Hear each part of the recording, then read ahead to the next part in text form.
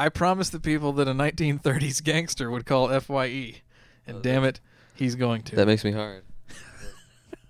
For the 30s gangster? Look. Oh, no. Okay. So, we have called f.y.e. in the Aiken Mall. f.y.e. in the Augusta Mall has not felt my wrath yet.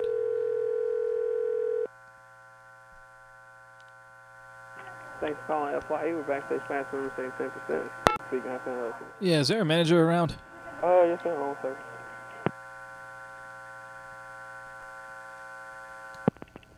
How may I help you?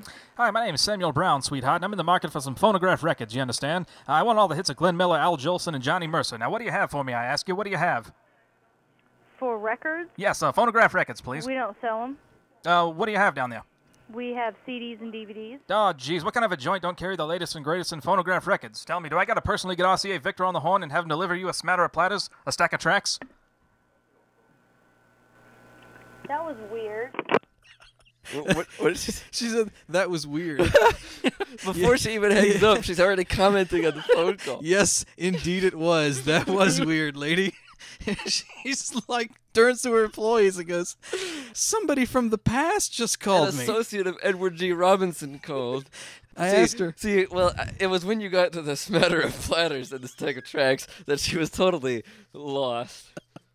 That, and I also told her that I needed to get RCA Victor on the horn. And she's probably going, who the fuck is RCA Victor? And what's a horn? I'm not accustomed to all this 30s lingo. I'm hanging up now.